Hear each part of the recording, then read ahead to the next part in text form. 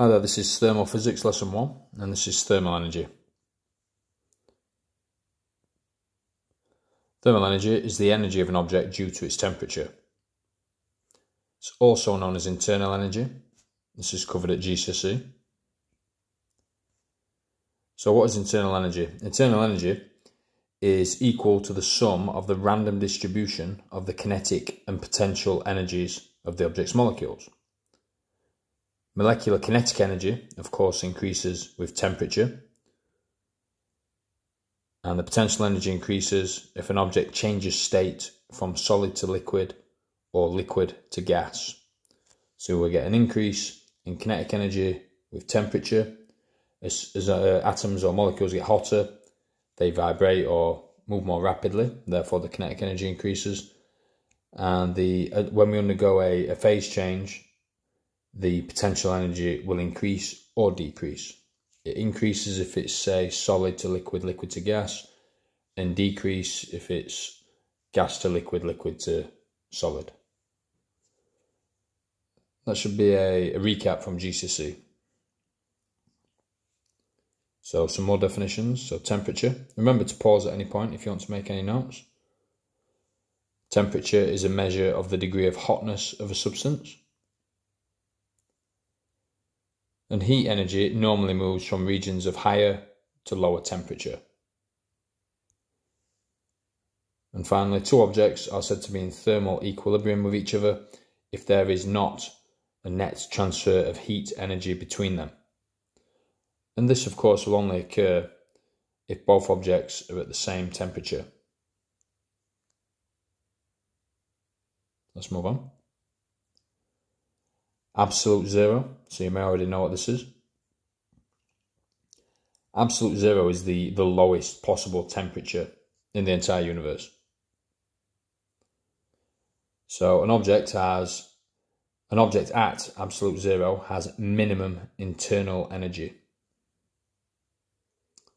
So there's a graph on the right. The graph opposite shows that the pressure of all gases will fall to zero at absolute zero. So absolute zero has never actually been hit by scientists. We get just above absolute zero. However, we know what absolute zero is because we can plot points of pressure against temperature and keep plotting points and then feed back a line of best fit, extrapolate it out, and this is the lowest point. Well, it's actually minus 273.15 degrees Celsius. And of course that's equal to 0 Kelvin.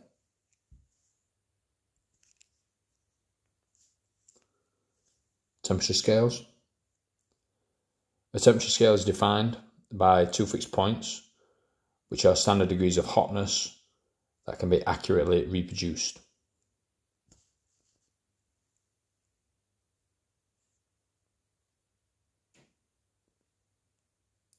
Celsius scale. Symbol, theta, Greek letter. Unit, degrees Celsius. So some fixed points on the Celsius scale, which you'll be aware of. Ice point, 0 degrees Celsius. That's the temperature of pure melting ice. Steam point, 100 degrees Celsius, and that is the temperature at which pure water boils at standard atmospheric pressure.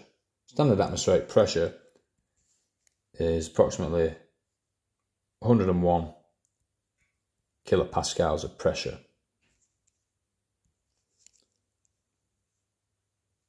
Remember, if you need to take any notes, just pause. Let's move on. So absolute scale. So symbol T. Unit is Kelvin. So some fixed points. Absolute zero. 0 Kelvin is the lowest possible temperature in the universe. And it's equal to minus 273.15 degrees Celsius. Triple point of water, which you may be aware of, may not. So just above 0 degrees Celsius, or 273.16 Kelvin, the temperature at which pure water exists is in thermal equilibrium with ice and water vapour. hence the name the triple point of water. And it's equal to 0.01 degrees Celsius. Remember, this is for pure water. So we're going to move on, do a couple of questions, some conversions between the absolute scale and the Celsius scale. So I'm going to complete this table. So if you want to write your answers down on a sheet of paper. And I want you to use 273 rather than 273.15. So I'll take through the answers. So boiling water, if that's 100 degrees Celsius, that'll be 373 Kelvin. Vostok, Antarctica, 1983, I believe is the coldest temperature ever recorded in nature, will be 184 Kelvin. The average Earth surface temperature, 288 Kelvin, or 15 degrees Celsius. A gas flame of 1500 degrees Celsius is 1773 Kelvin. And the sun's surface is 6000 Kelvin, which is 5727 degrees Celsius. Of course, as you move towards the centre of the sun, the temperature increases drastically until it approximately reaches around 15 million degrees towards the centre. So specific heat capacity, this should be a recap from year 10. So let's have a look. So first of all, a definition. The specific heat capacity C of a substance is the energy required to raise the temperature of a unit mass of the substance by 1 Kelvin or 1 degree Celsius without a change of state. So if you want to write that down, please do. Remember to pause at any point. So there's the equation. Delta Q equals MC delta T. So delta Q is the heat energy required in joules. M is the mass of the substance in kilograms. C is the specific heat capacity. And specific heat capacity is measured in joules per kilogram per degree Celsius or joules per kilogram per Kelvin. An incremental change of 1 Kelvin is the exact same as a change of 1 degree Celsius. Delta T is the change in temperature in Kelvin or in degrees Celsius. You could have also been given this equation as E equals mc theta. E being energy instead of Q, M and C being the same, mass and specific heat capacity, and theta meaning change in temperature. Remember, change in temperature could be in degrees Celsius or Kelvin, and specific heat capacity is in joules per kilogram per Kelvin or joules per kilogram per degree Celsius.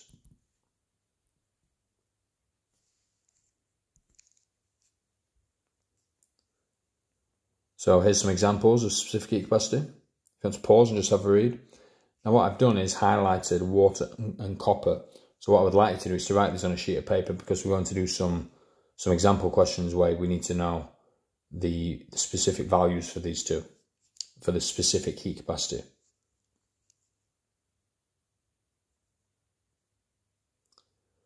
So what I'd like to do is to pause and complete this table. Please be very careful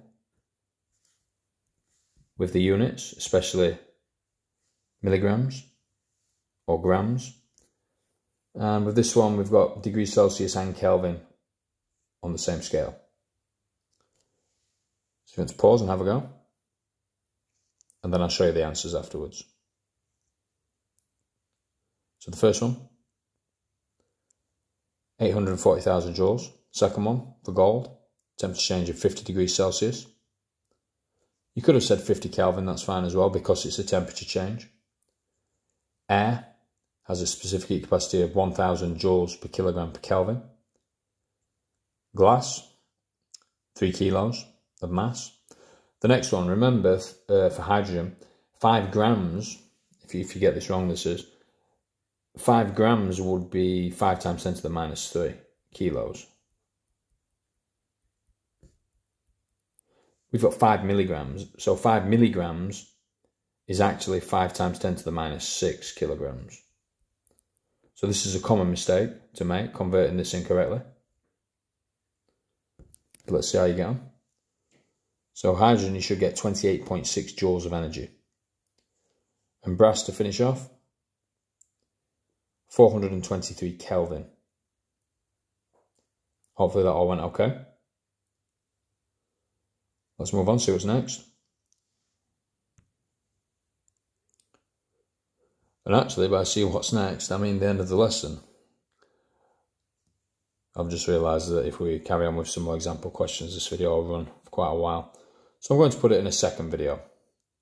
So lesson 2 will be more example questions on specific heat capacity and the energy equals MC theta equation. So be careful with units, especially if you give a masses in milligrams. So it's 10 times 10 to the minus 3 for the grams, and then another times 10 to the minus 3 for the milli. And be careful when converting between degrees Celsius and Kelvin. So thanks for watching. I hope that helped, and I'll speak to you soon.